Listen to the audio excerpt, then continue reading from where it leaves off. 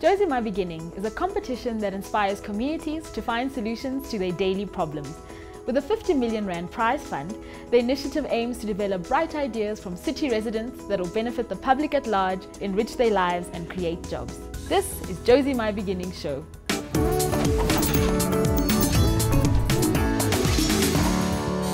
This week on our show, we're invited to a tonic furniture exhibition at UJ. We get expert training from the mentors at Inquisition. We see how CIF finalist Fiso Ngobesi is turning trolley recycling into a business.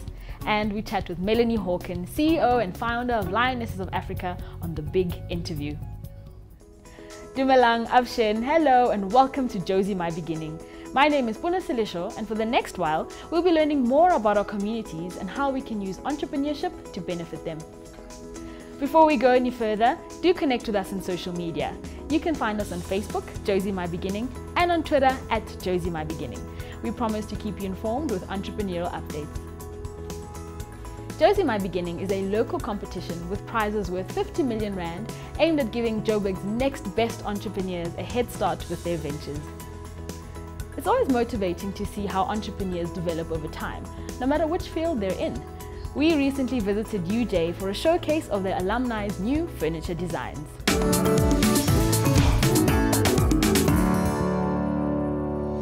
The University of Johannesburg's Faculty of Art, Design and Architecture recently hosted an alumni exhibition for Felipe van der Merwe and Greg Gamble.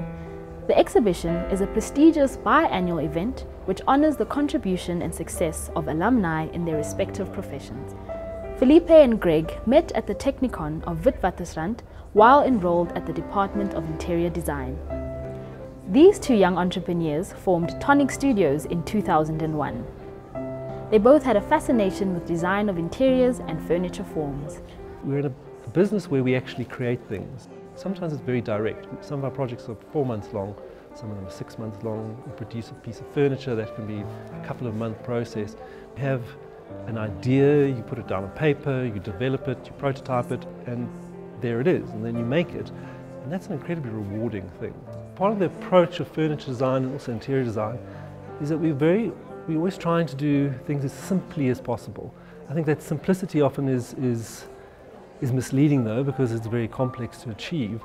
And the more you reduce and refine things, the more you are reliant on the craft and the material to kind of stand in for.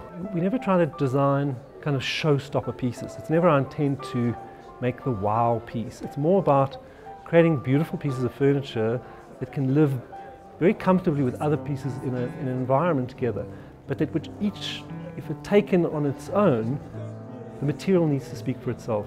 We love using natural materials. We love the way timber and marble and stone and metals all live together, and how they, when you put them together in unexpected ways, how even on the simplest thing that can create something quite dynamic and something quite interesting.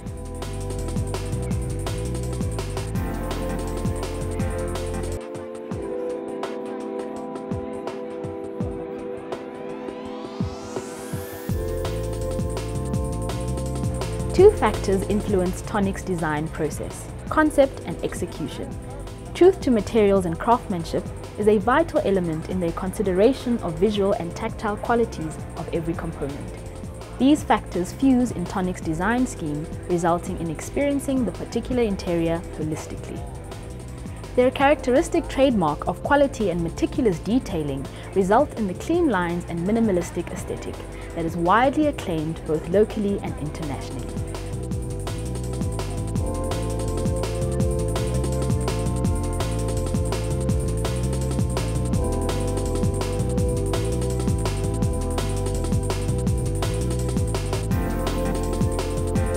We inherently have always used a lot of straight lines to achieve, and I think often we will look at something and where a curve is not required, it won't be used. A lot of manufacturing processes actually allow for things to be very linear, and a lot of people sort of look at that from a kind of historical point of view of maybe looking at Bauhaus and the kind of process of modernism as being but maybe a bit sterile or cold. Line is always something that has to be read in conjunction with something else. So it's how it expresses the material, and then that kind of leads you to color as well. That's where it really starts to get very interesting for me. And I think we're very fortunate there, because I don't think there are a lot of professions where you so directly have a sense of reward of what you're actually doing, an achievement. Their success as entrepreneurs can be put down to hard work, love for design, and dedication. I hope you enjoy the show. We're very glad to be part of it.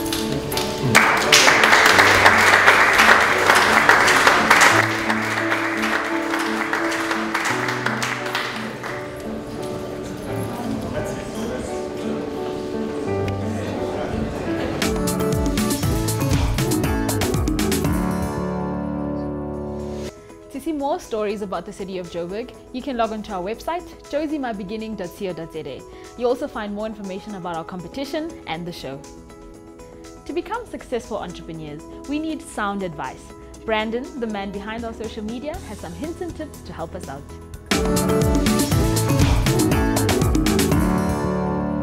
With social media becoming oversaturated, it's tough to identify relevant content and more specifically credible sources. Let's talk about how to go about finding the right people to follow on social media with these tips from Cision. Firstly, start with who you already know. Existing and past customers, email contacts and people you've networked with are a great start. Remember to socially connect with these people shortly after your initial engagement so you can build a relationship through the relevant online channel. Secondly, look for social influencers. Connect with people who attract attention in your industry. They can help to drive attention to your brand. A simple tweet or mention about your company from them can expose you to their followers. Next, follow relevant people who will share your content. Keep a lookout for the people who are already talking about your brand and the content you share. If they fit the profile of people relevant to your company, give them a follow. Finally, and I say it all the time, utilize those hashtags. Once you've identified hashtags that your audience is using, spend some time focusing on the updates using them. This is a great way to find people or companies to follow. Hashtags can also be used to attract more people to follow you. So in short, start with who you already know, connect with social influencers, follow relevant people who will share your content, and finally, leverage those hashtags. That's all from me, so be sure to follow us on the JoziMyBeginning Facebook page and on Twitter at JoziMyBeginning. Join the conversation. Until next time, remember, keep focused.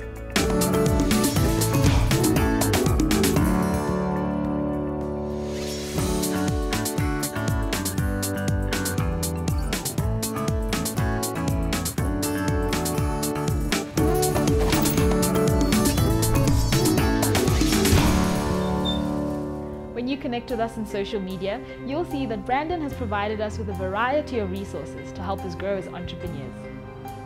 In our competition, we have a group of tutors that train and assist our contestants. These tutors also have new things to teach us about entrepreneurship. Next, Talking with Tutors.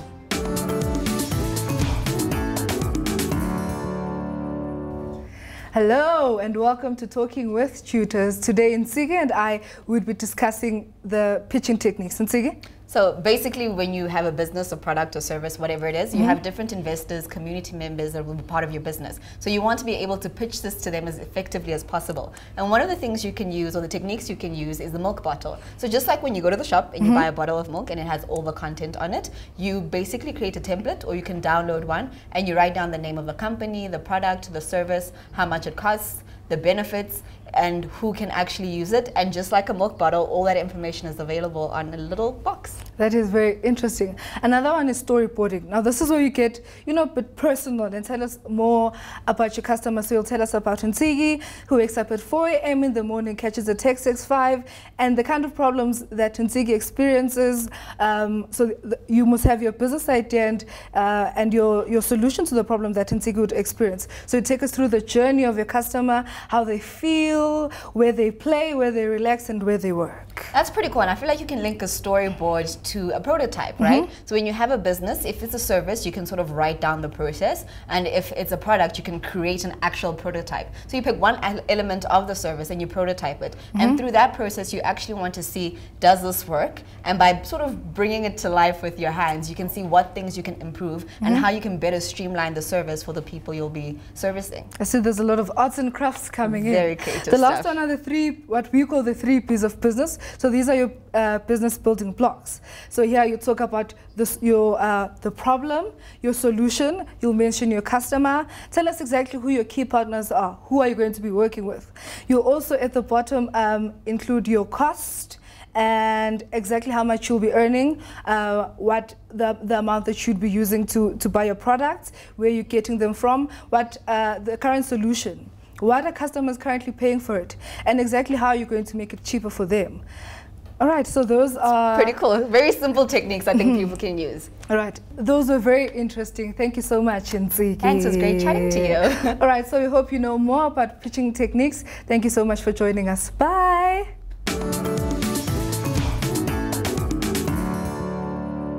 Still to come, we receive expert training from the mentors at Inquisition.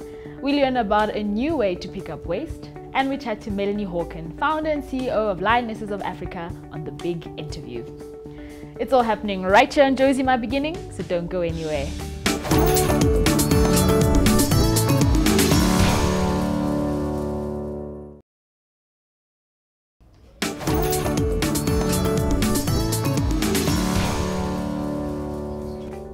Welcome back to the Jozi My Beginning show. If you have a passion for entrepreneurship and are even more passionate about improving your neighborhood, you're at the right place. Remember to check out our social media pages. That's Facebook, Jozi My Beginning, and Twitter at Jozi My Beginning to learn more about the show and our competition. No matter which industry you're in, the best way to be the best is to learn from the best. Next, a mentorship session with the experts from Inquisition.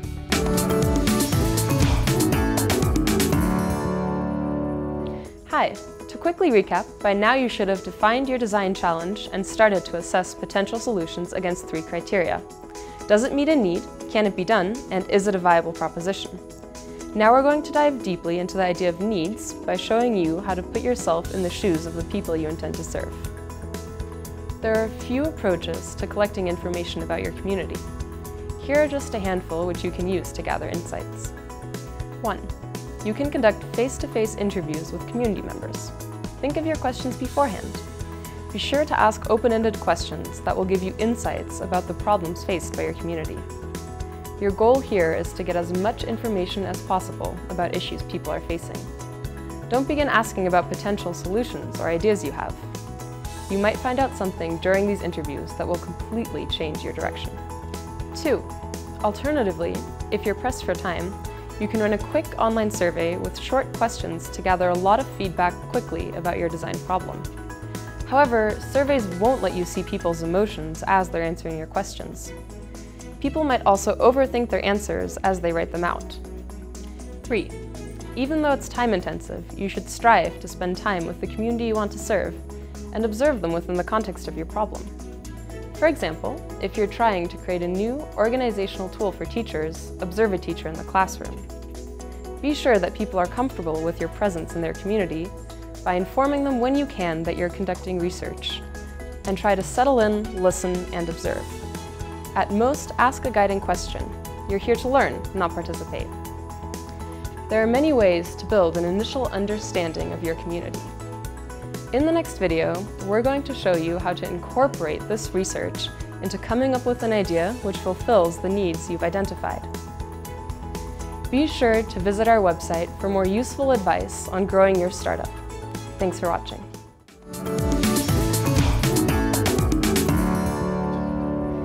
If you'd like to get more training in order to help you with your business venture, you can log on to our website, JoziMyBeginning.co.za. You'll be able to access downloadable information.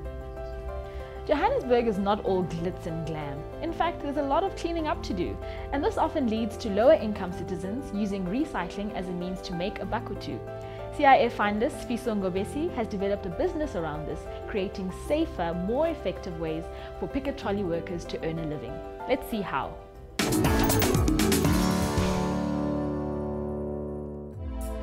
My name is Fiso Ngobesi, a social entrepreneur from Soweto. Born and raised in Soweto, Kasla-Makasi. Academically, I trained as an economist. Subsequent to that, I did my honors in econometrics and economics. So during my undergrad, I was invited to join a risk graduate program within Investec, where I spent about 20 months. Then thereafter, I was employed full-time as a credit risk analyst within Investec, where I spent an additional 2 years. Realizing that, the corporate world is not meant for me. I had more ambitions. I wanted to find myself and who I'm all about, and also do something that is much more meaningful, that has social impact. So I took a decision to leave my work and start my own social enterprise, Unconventional Media. So what we realized at Unconventional Media is that the biggest challenge that informal waste pickers in South Africa face on a daily basis are the trolleys that they use. First of all, they break down easily, they've got poor visibility, and sometimes these guys get involved in accidents because motorists can't see them at night. So we saw an opportunity within Unconventional Media and said, how about we create trolleys that are much more safe, that are much more friendly on the road, and the guys can use much more effectively. So we did exactly that. We designed trolleys taking into account what they need to see in a trolley, taking into account what the JMPD would like to see in the trolley.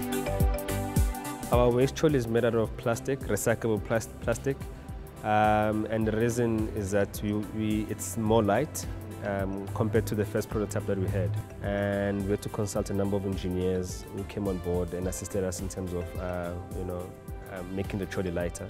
It's got a braking system, so the guy can put on the brakes, start collecting the waste and put it in the trolley, right? So it's safer in that way in terms of road usage. Secondly, it's got reflective material, just to enhance the visibility of the guy pushing the trolley. The guys, they've been hit by cars because of poor visibility. There have been a number of fatal incidents on the road involving Abu Makhareza.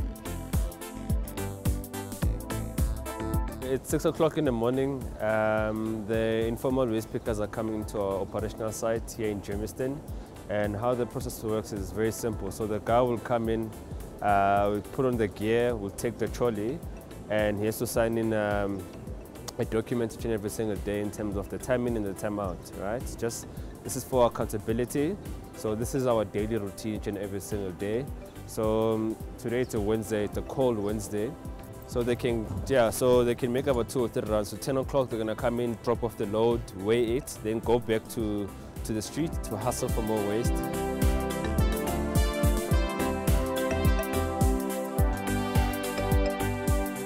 And the guys don't pay anything when it comes to the trolleys. They don't pay anything when it comes to the protective gear. How we make our money as an entity is that we charge advertising space, one, and secondly, we buy the waste material from them and we sell it to our buyers as well. Not only do we give out the trolleys to the informal waste pickers and the gear, but also we try to go a step further. So we've partnered with certain companies, including Absa Bank, to come on board in terms of training the guys and providing them with financial literacy. The whole vision for us is that we don't want them to see this whole thing as a chore, but as a business, as a viable business venture, and also just to change their mindset. Another beautiful aspect about the project or the social enterprise is that there's a profit sharing scheme. So if a company, for instance, decides to come on board and put content on the trolleys, on these mobile billboards, not only will they get brand exposure, but also they've been empowering an entrepreneur, an informal entrepreneur. And part of those advertising revenues we get distributed to the guys who are pulling our trolleys, to the guys who are part of Abu Makhareza projects. And that's what makes it a social enterprise. The JoziMyBeginning initiative, we find it as a very much needed initiative. I see this as an opportunity, for the city of Johannesburg to get involved in terms of helping us to scale this project and take it to places where it's much needed.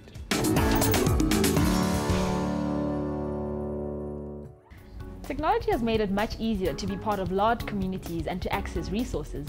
We spoke to Melanie Hawkins, CEO and founder of Lionesses of Africa, about how she has built her own digital network of businesswomen in Africa. Next, the big interview.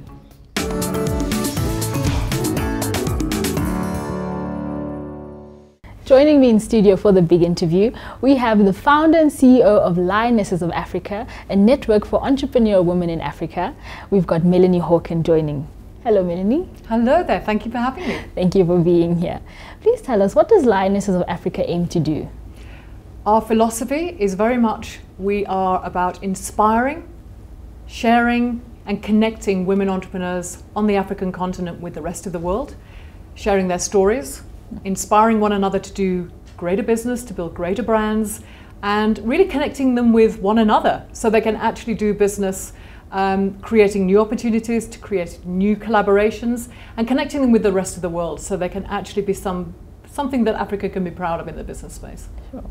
And as a female entrepreneur yourself, we know that women have 10,000 things to do and to balance and hold all the balls in the air. How do you manage to get it right? First of all, I've got to dispel a myth. There is no such thing as balance. And this whole idea of work-life balance for women entrepreneurs, any entrepreneurs, it really is a myth. And the sooner we lose that, the better. We can actually take huge pressure off ourselves.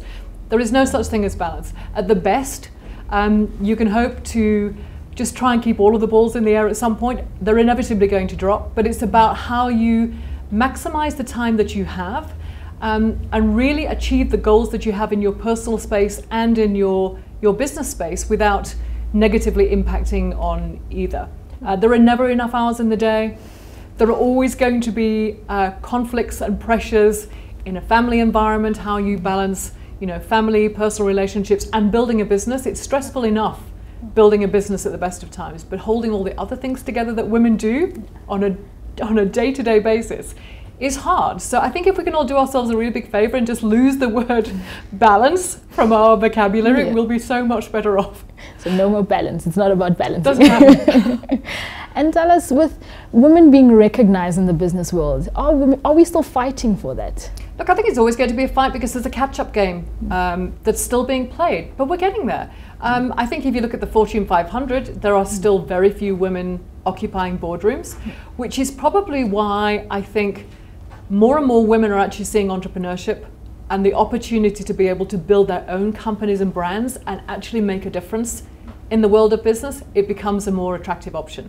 Why fight something? Why not just create something? I think the whole culture around, particularly with the digital age and the whole rise of the tech company and startups and a sort of a willingness for the market to actually look at innovative new companies coming through, innovative new businesses launching.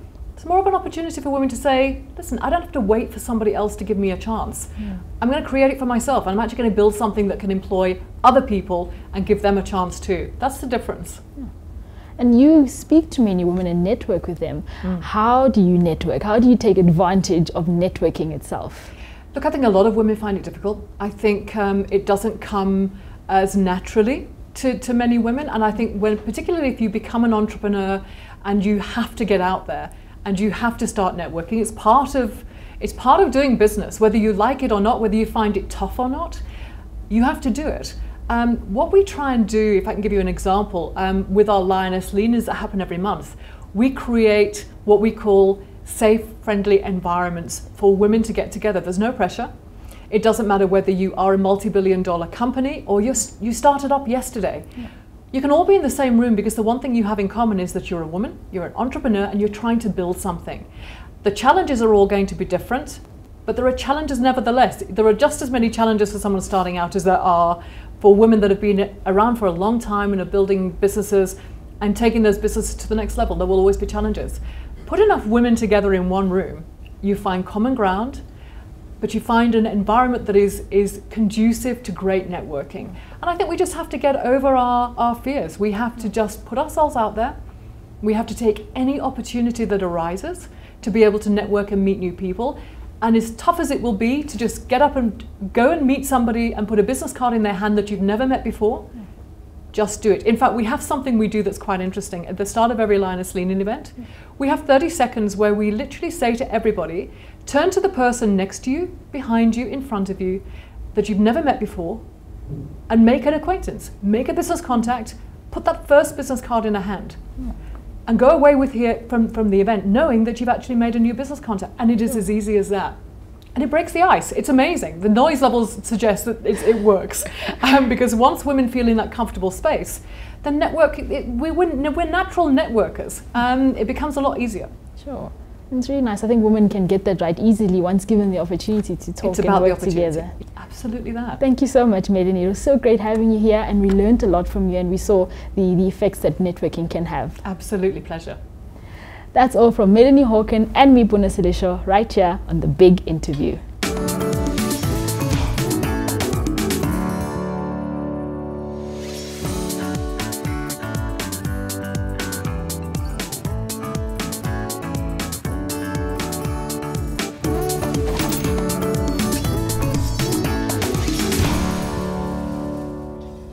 Next week, you don't want to miss out on our show as our competition progresses.